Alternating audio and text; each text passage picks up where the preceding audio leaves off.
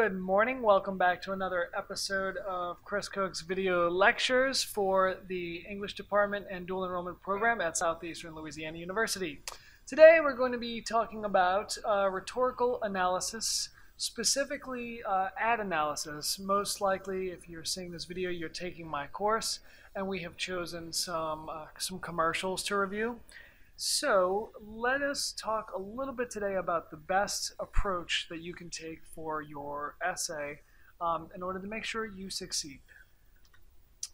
So first and foremost, you have to know the purpose or goal of this assignment is figuring out, was the advertisement effective? Most of your thesis statements are going to look pretty much the same. There's only 2 or 3 ways you can say it. So most of your thesis statements are going to look pretty much the same. There's only a few ways that you can say an ad is effective, not effective, or it is effective because of X, but not because of Y and Z. So your thesis statement is most likely going to answer, was the ad effective and in what ways? You'll forecast your main points. And then what would be great is if you could also start creating a trajectory for your essay to answer the question, why does that matter? We'll get to that a little bit more later, but that's going to answer sort of the relevance of why you're even writing the essay. So one of the biggest problems that I find that students run into is that they create too much summary and not enough of an analysis. What I mean by that is they'll devote 2.5 pages to describing the advertisement, and then maybe say 4 or 5 words about, what techniques are being used that are effective. That should not be the case. And it should not even be 50-50. It should probably be closer to, I don't know, let's say 85-15 or 80-20, with that 80% being your own analysis, your wonderful critical thinking skills applied to the essay. And the rest of it is just some summary. Remember, you do have to provide a little bit of context and describe the ad, because you're going to be looking at the different pieces and parts of the ad that are either ineffective or used not so well or are great at persuading people. So you'll want to think about those things and use that as part of your summary, but you're not going to want to devote too much space to it. So what exactly are you going to be talking about? Well, the things that you will have to describe and then dissect and analyze are things such as the music and lighting. For example, a lot of commercials use bright lighting and fun music. Let's say a Coca-Cola commercial typically looks like a rock concert, or looks like Beyonce's next big tour. It'll make it feel fun and upbeat and happy. Now contrast that with commercials that use somber lighting, maybe just light mellow piano or something like that. So you're going to want to think about, why did they use this specific piece of music, or why did they use fun lighting as opposed to somber or black and white lighting or something like that? And does that effectively persuade the viewer to feel a certain way when you're looking at that commercial, when you're viewing it? Think about camera angles and editing too. You'll see some advertisements use really fun, quick, jumpy camera angles and stuff like that to make it feel like action. You've got your characters running around and doing fun stuff, and so the camera angles reflect like an action movie or like just a fun concert, as opposed to the more somber, slow dissolves and fade-ins of something that's supposed to make you feel sad or angry. Think about the fonts and graphics as well. A lot of people forget to look at, if let's say the advertisement uses words, are they using bright colors, reds, purples, stuff like that that's attention grabbing, or is it something serious? Is this company trying to convey that they are a very serious company, business-like, something that you can rely on because for 100 years we've been around and we're trustworthy, we're not fun, we're businessy, Think about things like that. But what is the most important thing that you're most likely going to look at and observe in the commercial in order to analyze? The people in the commercial. So 90% of the commercials you see will have people, all right? They're going to look at a person, and they're going to use that person in subtle ways to make you feel a certain way. So look at the people in the commercial and analyze their body language, their facial expressions, their tone of voice. gestures, mannerisms, all that stuff is really important and tells a story. So you can even see this picture here. If I were to ask this little girl here, how are you feeling today? She might say, I'm all right. She says with a tone of voice that's really sad, slumped shoulders, and a little hand on her face there. Well, if you just told me in the commercial she says she's all right, if I haven't seen the commercial, I have no clue that that's not telling the whole story. What you're looking at is the sad eyes, the somber voice, the slumped shoulders, you know. So tell me what's going on in the commercial, because that's trying to convey some sort of feeling. You're also going to want to look at dialogue. Direct quotes are great. You know, you want to look at why somebody's saying that. They pay advertisers and people in the advertising department lots of money to create effective dialogue. Specific word choices are important in order to convince you to feel a certain way about a product. So look at those things, analyze them, dissect them, and really chop up the layers and decide what is working in this commercial, what isn't. These word choices weren't really that great because of X, Y, and Z, but this specific line about this is great, and you know that's the only thing that anyone will remember from the commercial. That kind of thing really helps to make your analysis pop. You're also going to want to identify the target audience, right? You might not even be the target audience. Perhaps you chose a commercial that is for, let's say, 65-year-old retirees, and it's about life insurance, and that's not something you're concerned about right now. But maybe you still think the commercial is effective for the target audience. So it's going to be important to say what audience that the commercial is aimed towards. It might be very broad. It might be very specific. Maybe it's a Coca-Cola ad targeting young people that go to concerts. You know, oh, if you want to have more fun at the concert, crack open a Coca-Cola and enjoy your favorite beverage while it's hot outside of the festival. You know, they're not targeting the 65-year-old retiree who wants to dance around at the next Taylor Swift concert. So identify the target audience, and that's going to help you decide whether or not the ad is effective or ineffective. Also, strongly consider what is the advertisement actually selling. In a lot of cases, it's not a specific product. Sometimes it's just the brand name. Sometimes they're just trying to gain a better reputation. Maybe the specific company that you chose is wading into politics. Maybe they're trying to put their thumb on the scale on a specific side. A political stance is what they're taking. So look at that ad and decide, what is this company trying to accomplish with this advertisement? Most of the time it's just to make a bunch of money, right? Let's be honest here. Most of the time they're just trying to convince you and manipulate you into thinking this company's great, and when I go to the grocery, there might be 7 other brands selling this type of cookie, but I want theirs. You know, they made me laugh last time, and that's the only brand that I'm really thinking about. So consider all those things and decide whether or not the commercial is drawing attention to its name. There are lots of commercials that might forget to tell you what exactly specific product they're selling. Maybe that's on purpose. Maybe they just want you to think about their brand overall. There are a few different approaches you could take to your advertising analysis. One of the things I strongly suggest, and this is because I've seen a lot of students over the years use this, and their essays tend to be a little bit better if they use this approach. Consider using the rhetorical appeals, or Aristotle's rhetorical appeals, as they're often called. These are ethos, logos, and pathos. And when you demonstrate an understanding of these concepts, it helps you sort of shape your essay in a way that makes sense to your reader. It might also help you organize your essay. A lot of students tend to mess up the organization of their advertising analysis. This might help you figure out a better way to organize your essay in a way that makes a lot of sense and is easy to read and logically unfold. So why might you want to use these by name? Well, consider it this way. If you go to a doctor and you're saying, oh, doctor, I'm clutching my chest, I think I'm having some pain and stuff.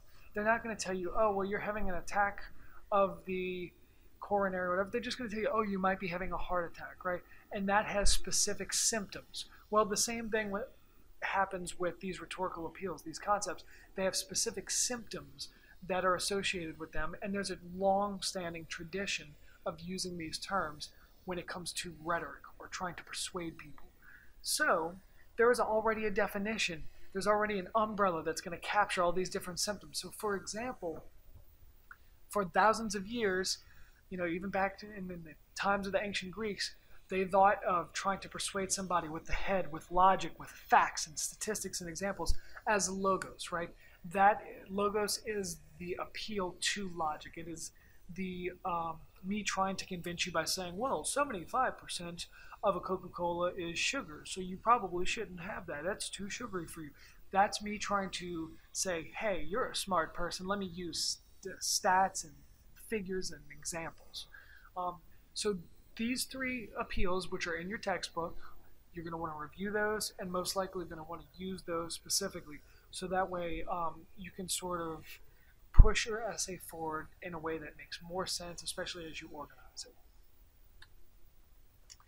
Another thing that you're going to want to do is think about the big picture. Now, you're probably going to see me say this word, this phrase a million times in this class.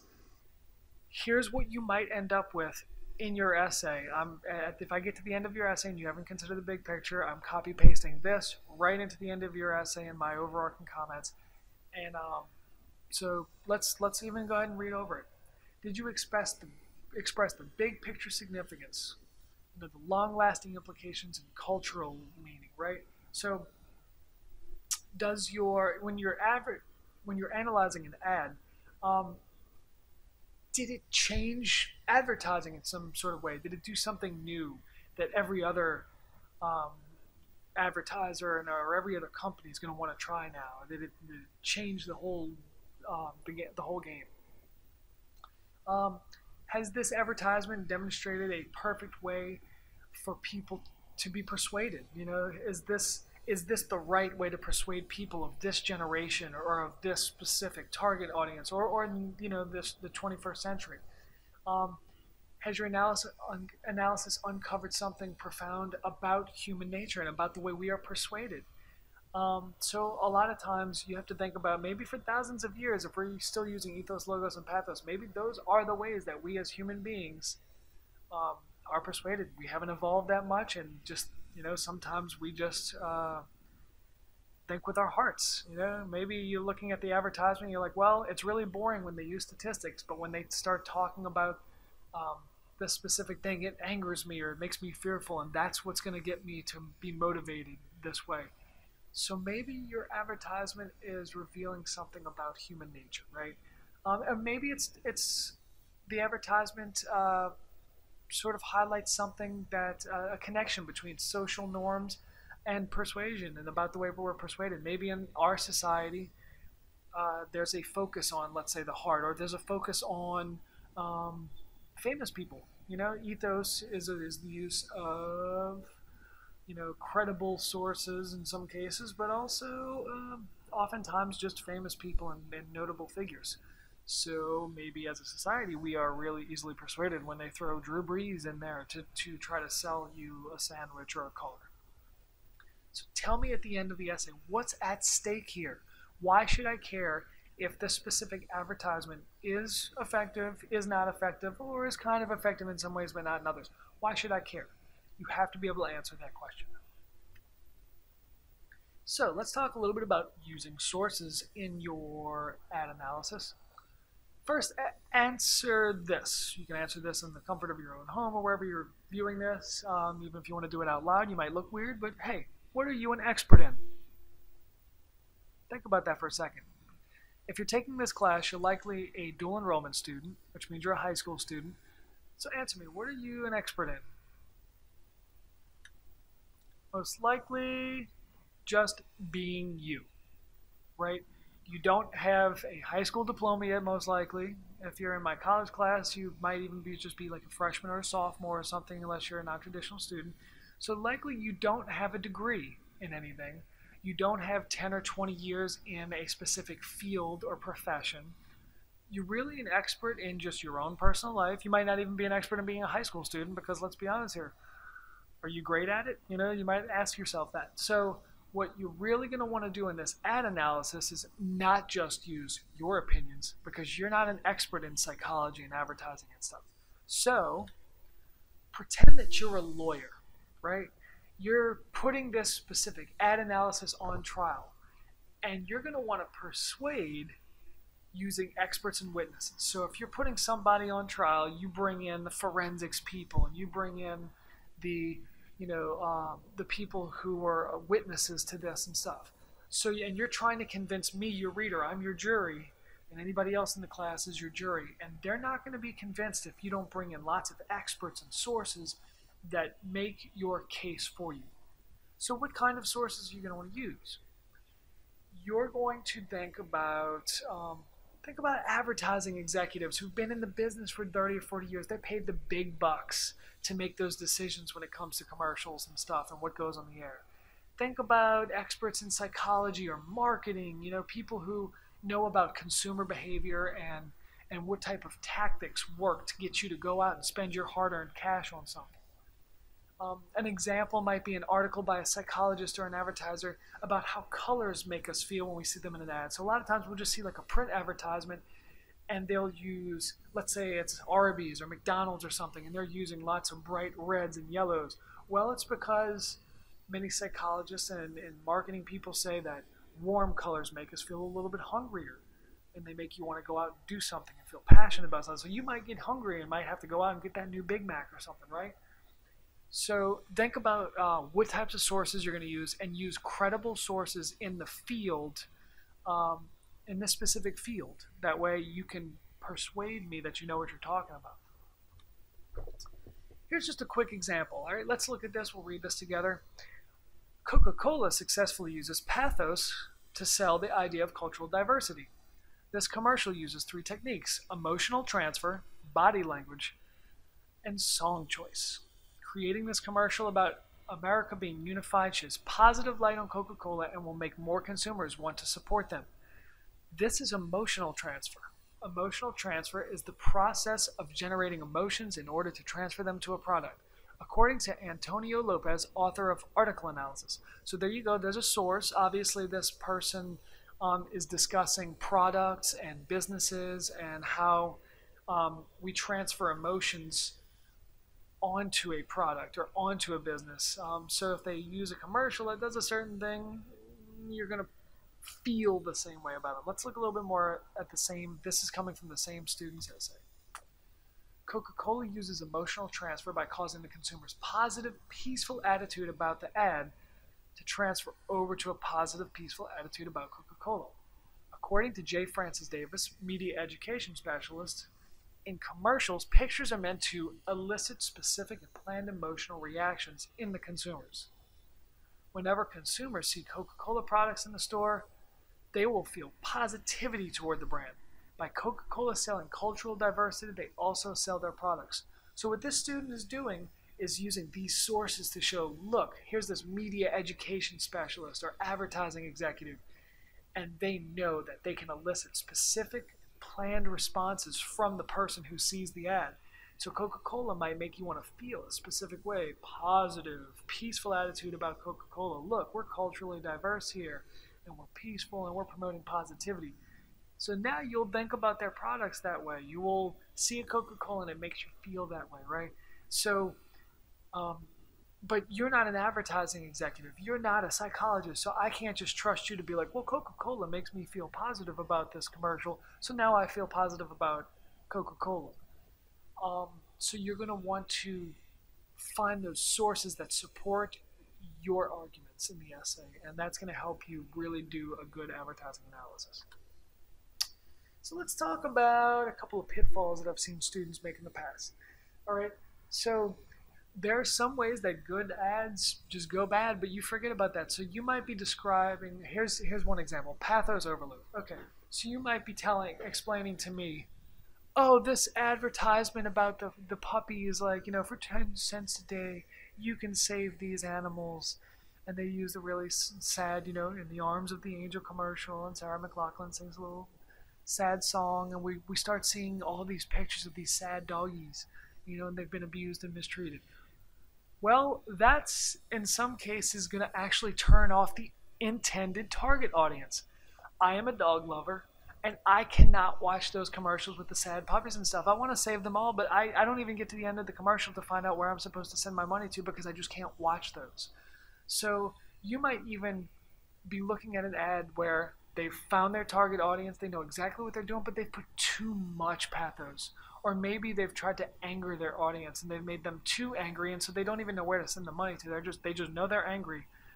But do they know what they're supposed to do with that anger? Do they know what they're supposed to do with that sadness? Because the commercial is just too much emotion, and then we don't even know what we're supposed to do about it. Right? So that's one possibility.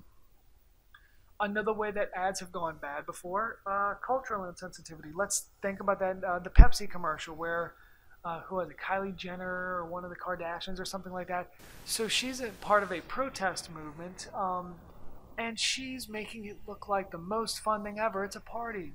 And she walks up to these police officers in riot gear and just hands them a Pepsi, and then suddenly everybody's getting along. Well, it was a little culturally insensitive because at the time lots of stuff was going on, and the target audience felt offended because they're like, no, we're going to these marches, and some of these marches are tense, and you're making light of it, making it look like a party, but really they're more important than just a concert in the streets where we just share a Pepsi with police officers in riot gear, which are actually tense moments, right? So Pepsi offended their own target audiences and made people not want to buy Pepsi anymore. And then they had to pull the commercial. So you might be saying in your commercial, oh, look, it's really fun, and they make me feel positivity towards Pepsi. But did they? Or did they mess up, right? Another way that ads can sometimes go bad is, let's say they leave their audience outside the inside joke, right? Maybe they're making a really funny joke about a movie that you haven't seen. Maybe it's a movie that was from the 1970s and you haven't seen that movie. You don't know what the joke is. Or maybe they're making making a commercial that includes jokes from the next Avengers movie, right? But you're not an Avengers fan, so now you're outside the inside joke. You don't know what they're talking about and you really don't care at that point. Now you're not going to buy the product or not really pay attention to the commercial, so they've lost you, they missed you, right? So those are some things to consider when thinking about your ad analysis and whether or not an ad is effective or not effective. One other thing I'm going to ask you to do is that you use nuance and balance, right? You're going to weigh both the strengths and the weaknesses. We always say, like, no ad is perfect and no ad is perfectly bad. If it was perfect, it would be the only advertisement you'd ever look at again as the perfect ad. You would run out immediately with your hard-earned cash, and you'd go beg your parents for money, and you'd have to go get the product right now because it made you feel so strongly about it, like you just left everything. The room is on fire. I have to get out of here now to go get the product. Nothing's standing in my way, and you drive 100 miles per hour to get to the nearest place so that you can get that product or so you can embrace that brand. And then no ad is perfectly bad. No ad is going to make you stop buying a product if the product is good. Oh, this was a terrible product. I'll never buy this product again. But what if that product was free or did exactly what you needed it to do, right? They would have to do something really terrible to make you say, I will never buy from this brand again. Most brands know better than to put advertisements on that would make you hate them. So what are the good parts? What are the bad parts? Some parts are probably a little good, some parts not so great. Maybe the ad is just too long and kind of boring. Maybe the ad didn't show you everything you needed to know. So show that you can be an objective analyzer, right? Show that you can evaluate both strengths and weaknesses. It is perfectly fine for the scale to be a little heavier on one side. This advertisement was really not effective, although this one part was kind of good. It's okay, just put something on the other side of that scale, but it's fine to make the argument that it was more effective or less effective because of X, Y, and Z.